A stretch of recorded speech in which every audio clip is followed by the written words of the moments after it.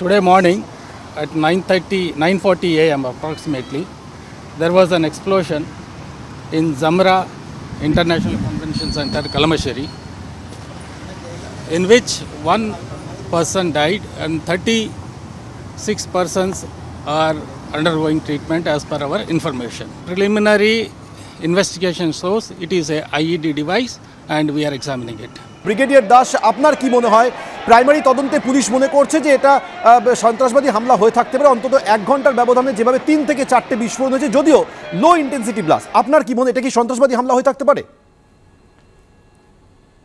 হ্যাঁ, দেখুন, এতে তো কোনো সন্দেহ নেই যে এটা একটা ওয়েল প্ল্যান্ড মুভমেন্ট, যে একদম সুপরিকল্পিতভাবে অতি অল্প সময়ের মধ্যে একটি নির্দিষ্ট জায়গায়, যেখানে একটি ধার্মিক ব্যাপার চলছিল, সেখানে অনেক মানুষের সমাবেশ হয়েছে, সেইখানে এই বিস্ফোরণটি ঘটানো হয়েছে। এবার এটা কোনো নির্দিষ্ট টেররিস্ট গ্রুপ করেছে না, কোনো এর পিছনে রাজনৈতিক ছায়া আছে বা কোনো অন্য শয়তানি মতলব আছে, সেটা পরে জানা যাবে। ইনভেস্টিগেশনের পরে কি এক্সপ্লোশন ব্যবহার করেছে, কারা করেছে, কিছু তো বেরিয়ে আসবে তদন্ত থেকে। বাট এই ব্যাপারটা আমার মনে হয় ভারতে যত এখন ইলেকশনের সময় কাছে চলে আসছে, একটা ইনস্টেবিলিটি ব্যাপারটা এগাতে থাকবে। এবং অলরেডি ইউপিতে, দিল্লিতে রেড অ্যালার্ট জারি করা হচ্ছে এবং সমস্ত মানুষদেরই এর জন্য তথ্য থাকতে হবে। এই মুহূর্তে বোঝা যাচ্ছে না এটা নাশকতার কারণ না অন্য কোনো ব্যাপার আর কি, বাট এটা আস্তে আস্তে হবে। এবং ইম্প্রোভাইজড এক্সপ্লোসিভ ডিভাইস, যেটা খুব সহজেই আর কি বিস্ফোরণ ঘটাতে পারে, সেইটা হয়েছে, বাট সেরকম পাওয়ারফুল ছিল না, এটা বোঝা যাচ্ছে। না হলে আরো অনেক লোকের মৃত্যু হতো। দেখা যাক আগে কি হয়।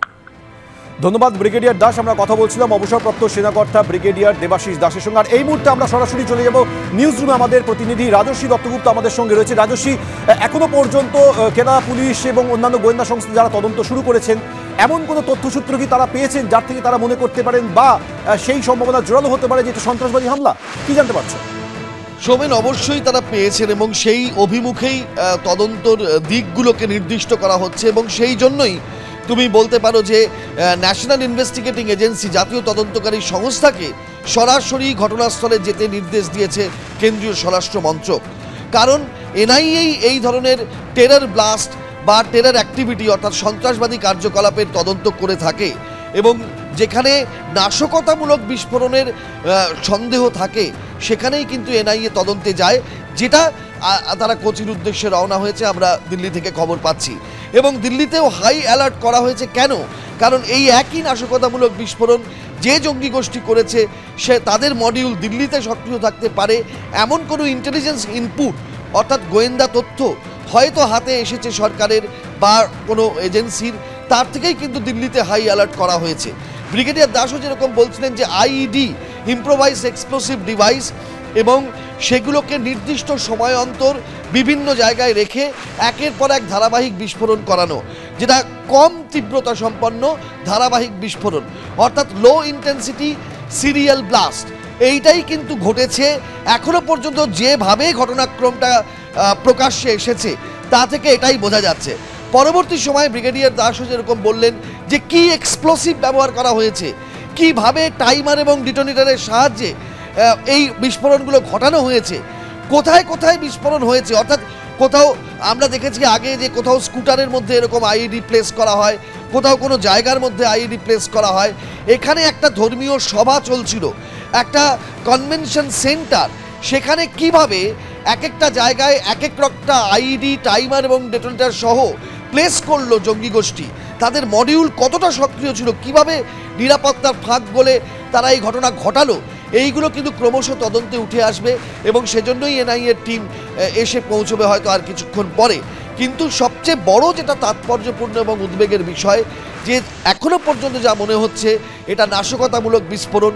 এখনো পর্যন্ত যা পাওয়া যাচ্ছে তথ্য, যে কোনো জঙ্গি গোষ্ঠী সুপরিকল্পিতভাবে যে কায়দায় তারা ইম্প্রোভাইজড এক্সপ্লোসিভ ডিভাইস বা আইইডি দিয়ে বিস্ফোরণ ঘটিয়ে থাকে সেই কায়দাতেই করেছে। কিন্তু কি উদ্দেশ্যে এই নাশকতামূলক বিস্ফোরণ করা হলো?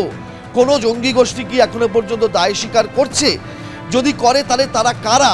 এই তথ্যগুলো কিন্তু সামনে আসাটা খুব জরুরি, কারণ তার থেকে বোঝা যাবে যে দীর্ঘ সময়কাল দেশের বিভিন্ন অংশে কোথাও এই জঙ্গি নাশকতামূলক বিস্ফোরণ না হওয়ার পরে আচমকা কোচিতে আজকের এই বিস্ফোরণ, সেটা কোন দিকে ইঙ্গিত করছে, এইটা কিন্তু গোয়েন্দাদের ভাবাচ্ছে।